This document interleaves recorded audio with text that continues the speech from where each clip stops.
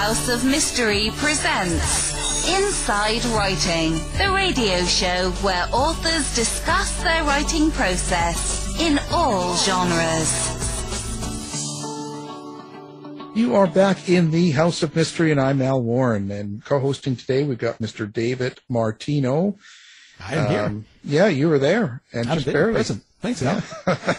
Just barely. That's true. Just barely. And anytime anybody wants to get some good recipes for using a pressure cooker, Dave is the one for you. I'll show you how to blow it up. Yeah, he knows how to drink scotch properly. He knows how to do Instapots.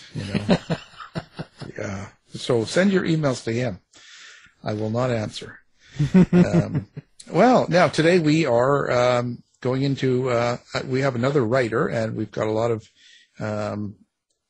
interest in her, and of course in fantasy sort of, and science fiction and all those sort of genres are doing really, really well. So let's welcome Mercedes Lackey to the show. How you doing, Mercedes? I am doing about as well as can be expected in the midst of a plague. I guess that's good. It's okay.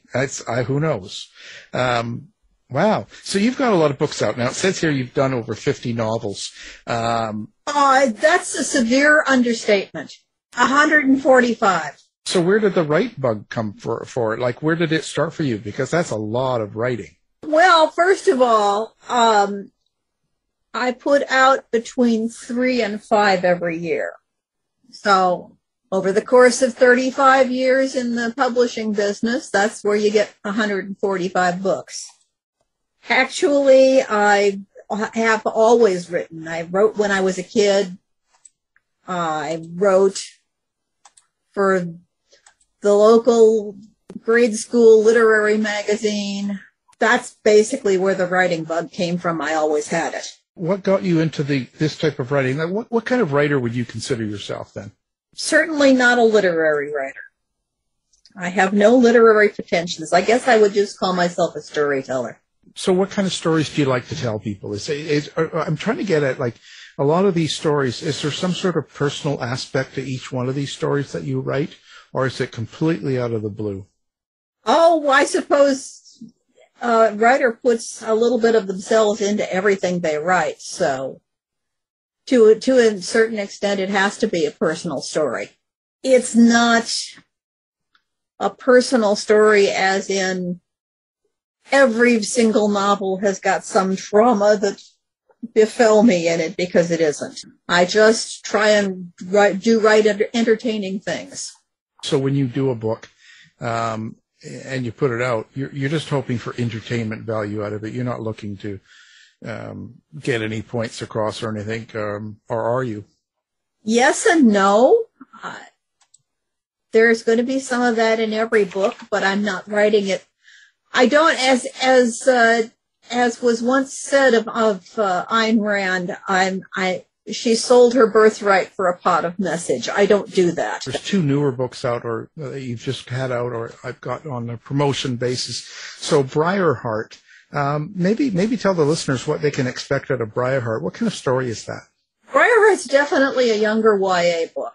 Although, as Stephen Colbert says, YA books are the books that people actually read. It sort of starts with the fairy tale of Sleeping Beauty and takes a hard 180. The baby princess at the beginning of the book that would normally have gotten cursed is saved by her older sister, who is not a princess because her mother was married to someone before she married the king. And this young lady, Miriam, decides that she's going to devote her life to making sure her baby sister is protected. How long does this kind of book take you to put together? It's such an elaborate story. A book takes me between usually 3 to 4 months, but some can take longer and have taken longer due to circumstances often beyond my control. But in general, it takes me about 3 to 4 months to write a book. And once I wrote one in 1 month. So it's your process, does the idea just come to you and you sit down and just go at her, or how is that process done? Do you do kind of like a 9 to 5 every day, or is it just all over? It's my job. I make a living doing this, which is something that 90% of other writers cannot do. And I treat it as a job. I work every single day. I put in at least 6 to 8 hours, usually more. Well, I was wondering why, what inspired you to retell Sleeping Beauty? Oh, I rather like retelling fairy tales. I've got an entire series based on that. The Elemental Master series is retold fairy tales at the turn of the century. It starts in the period I cover starts in the late 1880s and goes to about World War I. It's just something I enjoy doing, is to retell fairy tales. Change the ending. Change the ending, change the middle. Lots and lots of stuff. You mentioned earlier that it's the only type of book people read, young adult YA. So what do you think? Why do you think that is, or what? Well, exactly? I didn't say that. Stephen Colbert. But you mentioned it, so I wonder if do you think that's true, and what do you think it is about YA that gets people reading it? I think it's because the writers of YA are mostly invested in telling the story and not preaching. And I think people are looking for escapism, and people who write YA books are not afraid of escapism. It's interesting. What do people get out of YA? Like, if you were to explain, there's so many different categories nowadays with books and stuff. So for non-writers to explain YA, what is YA? YA is young adult, and books usually cover ages from about 14 or 15 to about 18. They are in every genre that I know of. They generally run between 80 and 120,000 words long, whereas an adult book can become a coffee table. Now, you've also got another one that you were talking about, Reboots, Undead Can Dance. Tell us about that book. Oh, that's crazy. That's science fiction. That's written with one of my co-writers, Cody Martin. It came out of what I initially thought was really stupid short story collection proposal that an acquaintance of mine pitched at me of vampires, werewolves, and zombies in space. And I thought I had never heard of anything so stupid in my life, and I was kind of ranting to Cody about it. And basically saying, I've never heard of anything so stupid in my life. How could you possibly? And I just paused right there because I thought of a reason why you would have vampires, werewolves, and zombies in space. It's a lot space opera, a healthy heaping of detective noir, and just a tiny bit of horror, but not much, because our protagonists are not very scary. And the reason you would have zombies, vampires, and werewolves in space is because in the backstory of this, which we don't go into very, very much at all, one of the zombies, all these creatures have existed in hiding all these years until one of the zombies got intelligence, made himself the king of the zombies, and decided to start a zombie apocalypse, which did not end well for him. But the werewolves and the vampires and the other critters decided rather grudgingly to come in to the war on the side of human beings, at least in part because they were protecting their food source.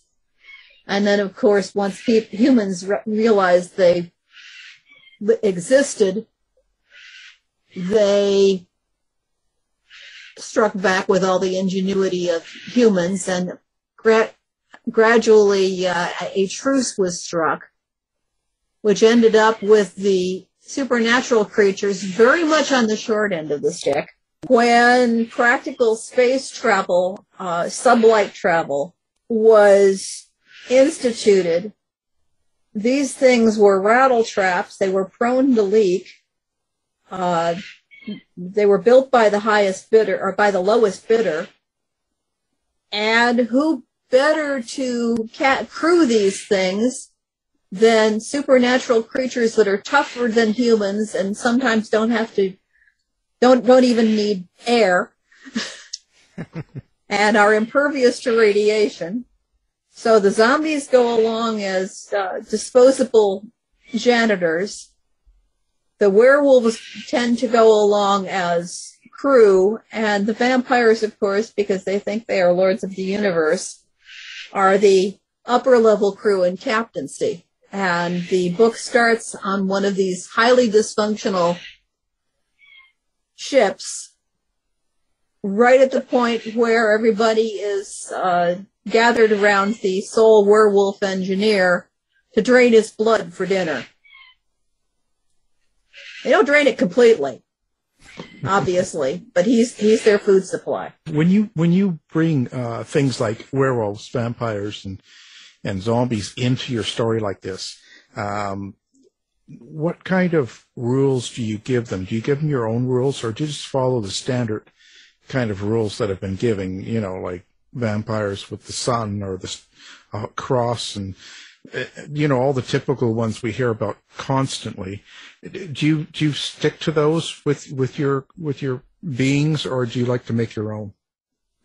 Oh, we stuck with the tropes on this because it's really more funny, and this is a humorous book.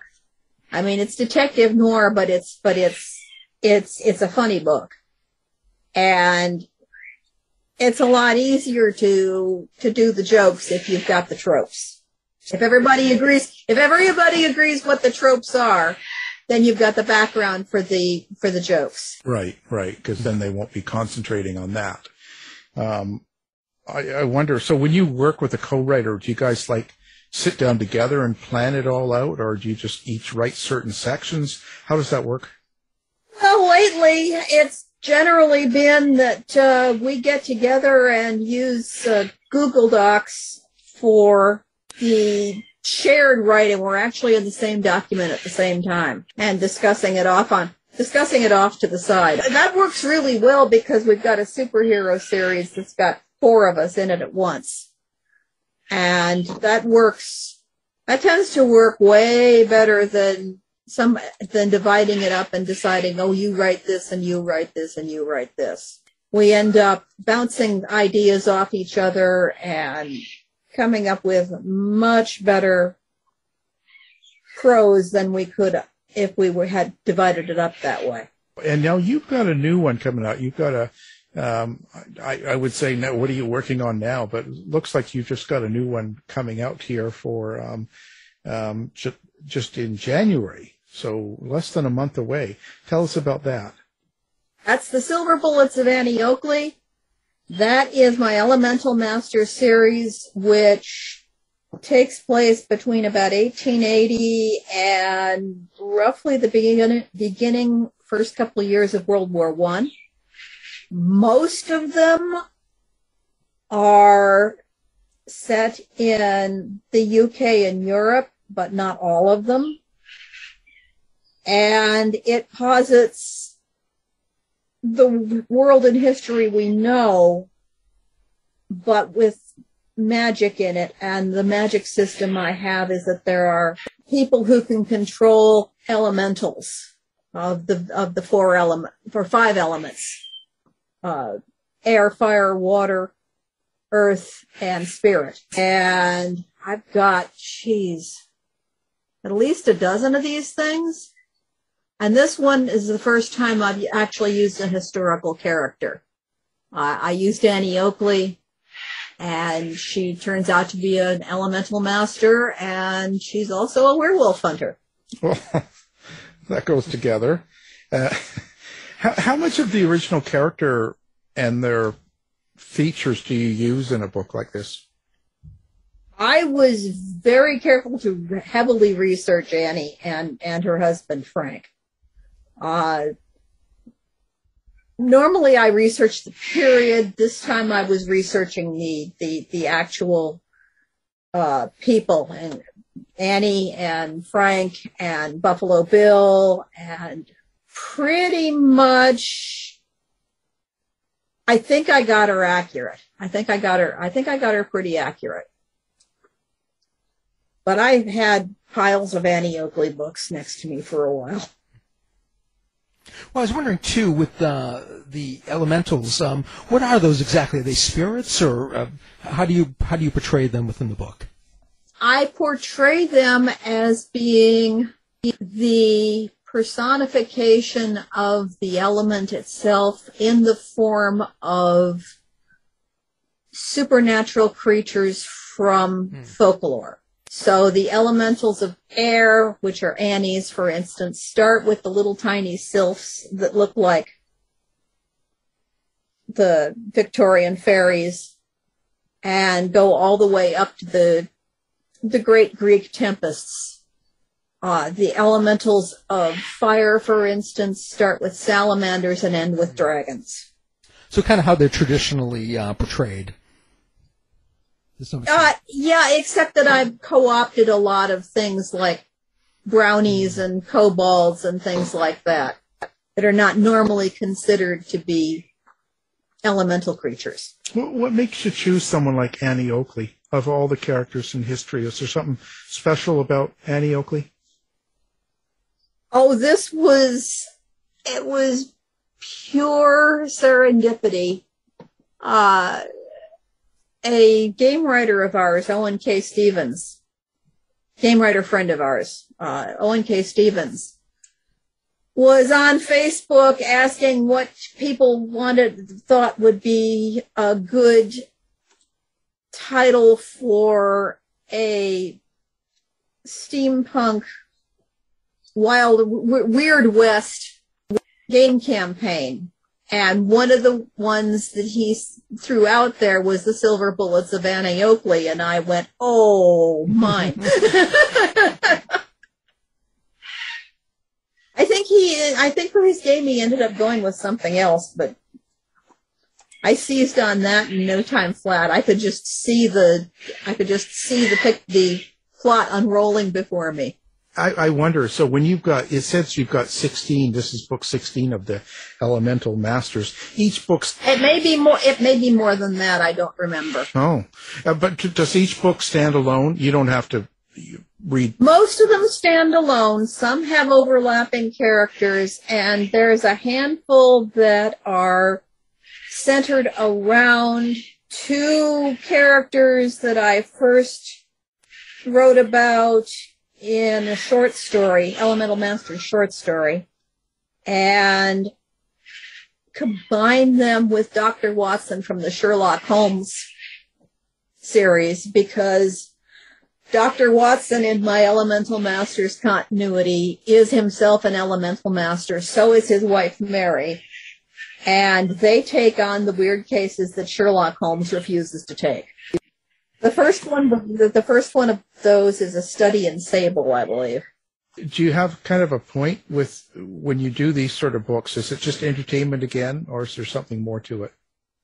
Well, I mean, there's always something more to it. I just entertainment just comes first. We're all political creatures, and that's going to come out no matter what. So now. You have a flock of parrots. I'm sorry you can hear them.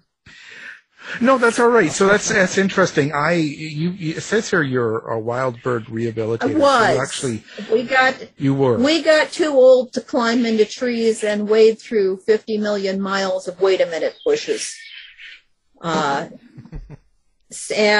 about the time when we felt that we were getting a little too old to do this, I mean, I'm 71 for God's sake.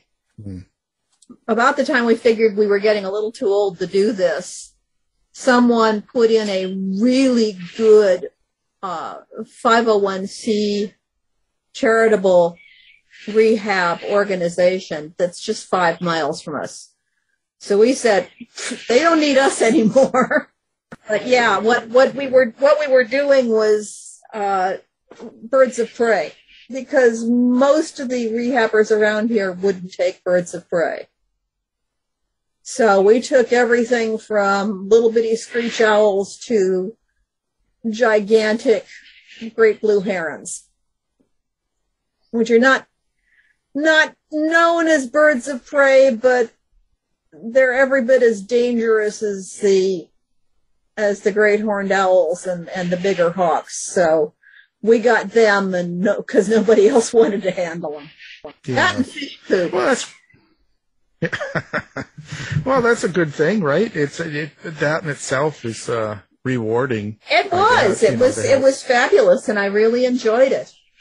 There's something extremely rewarding about getting an animal in that is probably going to die in the wild and giving it the space and the food and whatever minimal care it needs to heal, and then turning it loose again. Yeah, it's pretty amazing. That's good work. Do you have a website and a place that you want people to come find you, or do you like social media? www.mercedeslackey.com.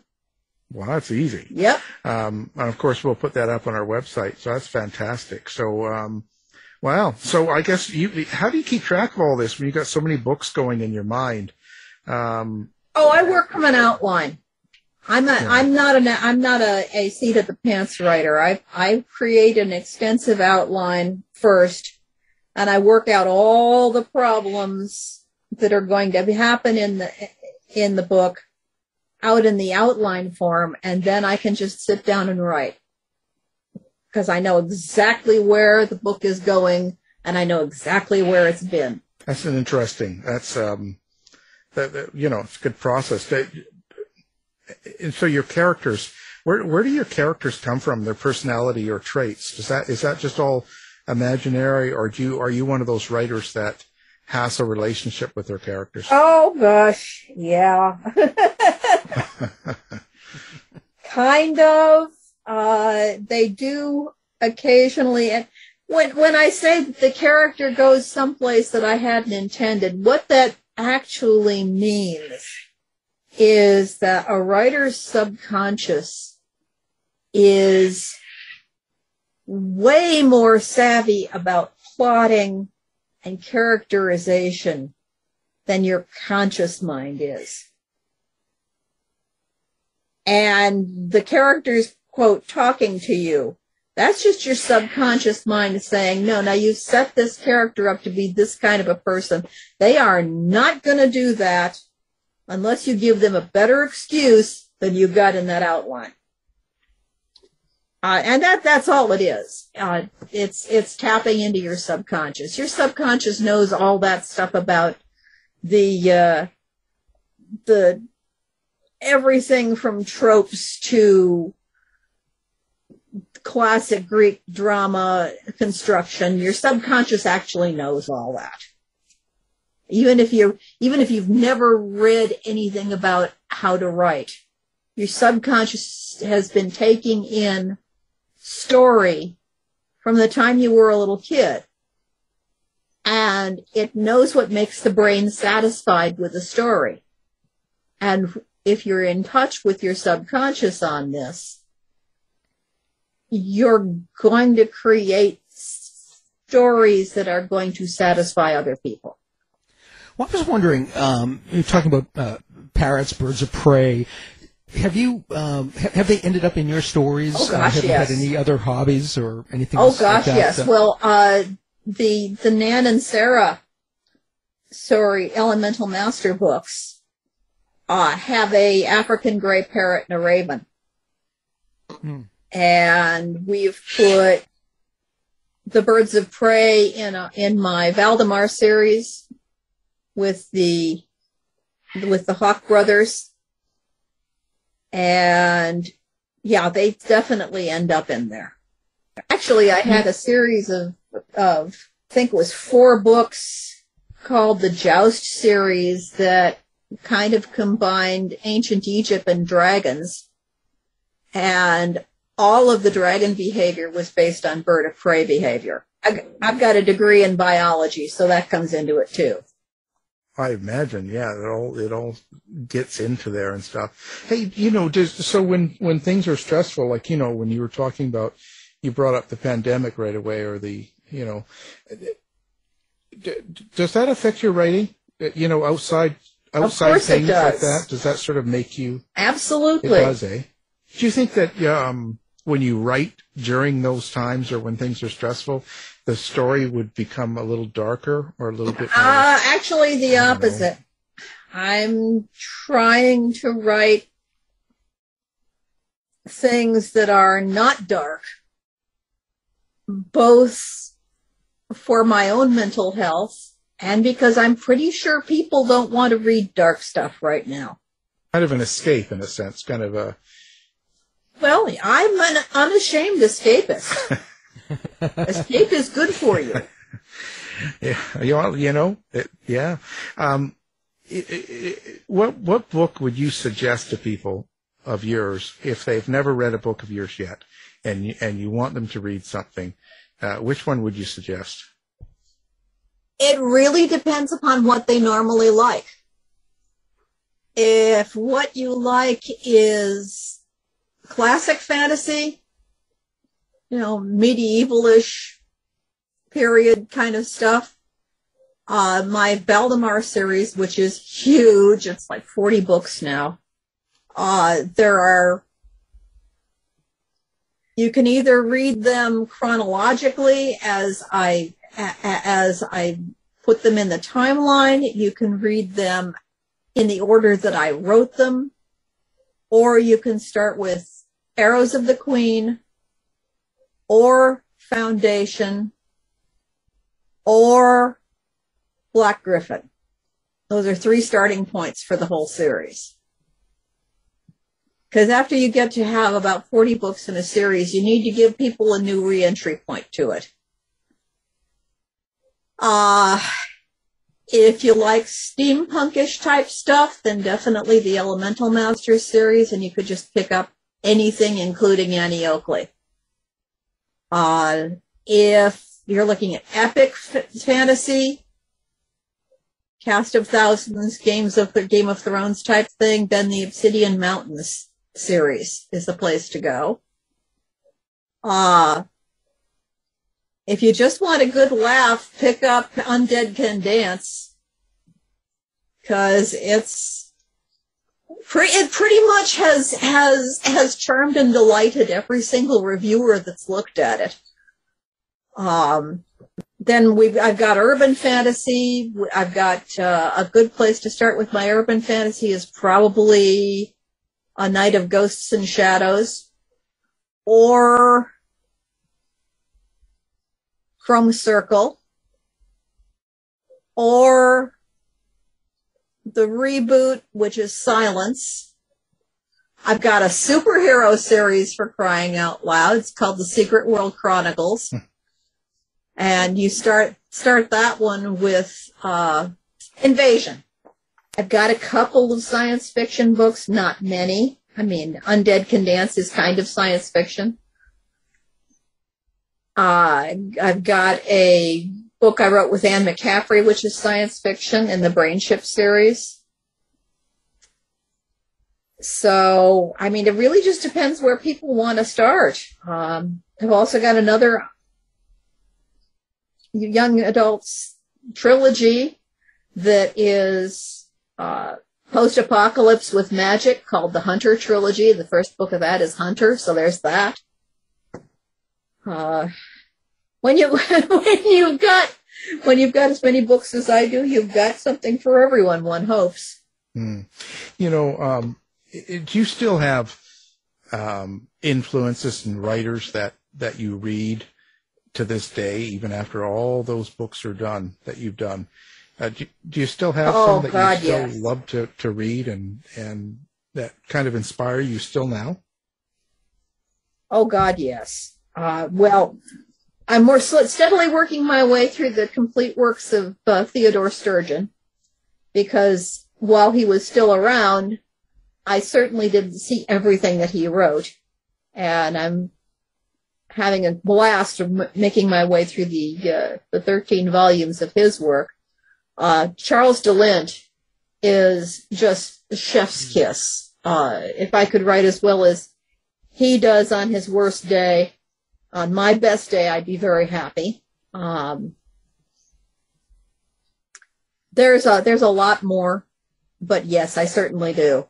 What advice would you give to someone that's a new writer, someone that's writing, and they want to be published, they want to get out there? What do you say with these nowadays? What would you say to them?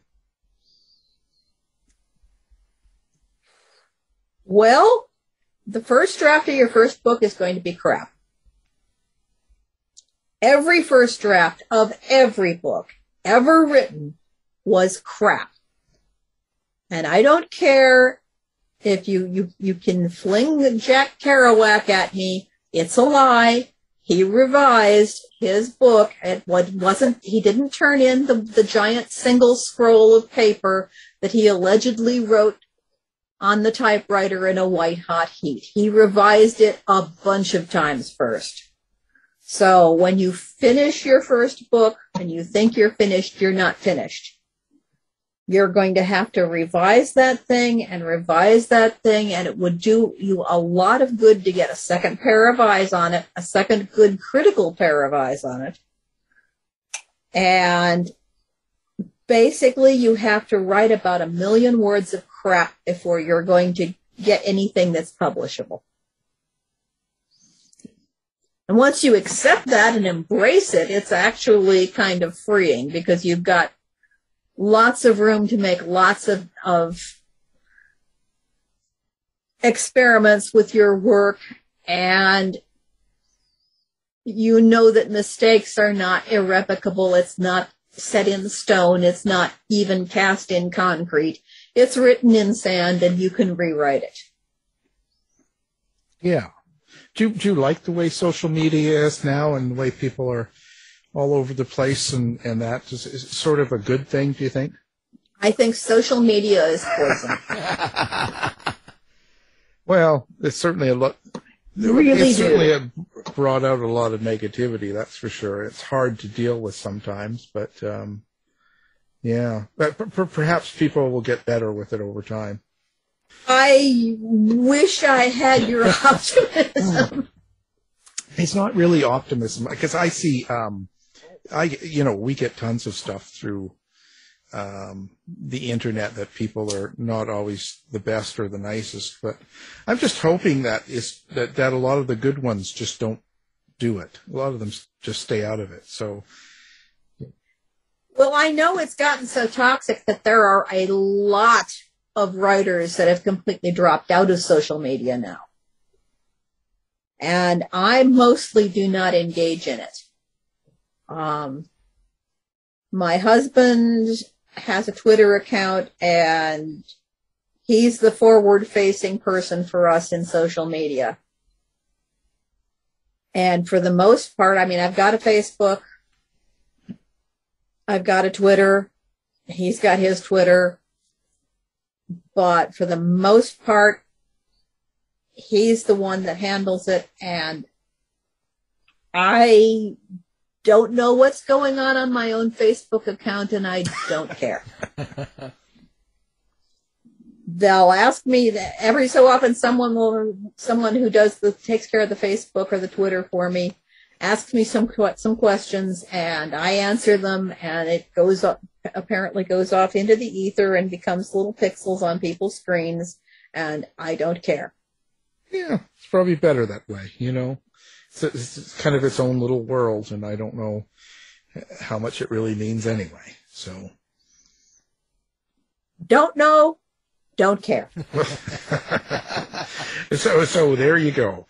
You plan on writing for many more years to come, or are you ever going to retire? I'm going to write until I drop dead. Well, that says it. Which hopefully will be a long time from now. Yeah, you got to hope. We finally got our first nibble on a media deal. Wow. Yeah, Radar Pictures picked up the first 3 of the Vanyel books in the Valdemar series, and they're going to start pitching them after the first of the year to networks. That's excellent news. That's great. Yeah. Fantastic. So let's hope it goes somewhere. Yeah, it would be nice. It'd be nice to see it actually produced and stuff like that. That'd be fantastic for you. It would be lovely. Well, Mercedes, we're at the end of our time, and we really appreciate you being here. Well, thank you. I'm sorry that we ended up with birds screaming in the background, and We love birds, and we love all animals. well, so I have a dozen okay. parrots, so it's unusual when it's quiet. Listen, we've had best-selling writers take their dogs for a walk while they interview with us, so that's okay. All right. You know, we love animals. So, again, it's been a pleasure. Our guest has been Mercedes Lackey. Thank you for being here. Thank you very much for having me. I enjoyed being had. Thanks, Mercedes. Tired of wasting time trying to decide what to watch on your streaming service? Go to our website and look for the Martino movie reviews. To find out more about our show, guests, or to listen to past shows from our archive, please go to www.houseofmysteryradio.com. Show's over for now. Was it as good for you as it was for me? Well, good night. This has been a production of Something Weird Media. I'll be back.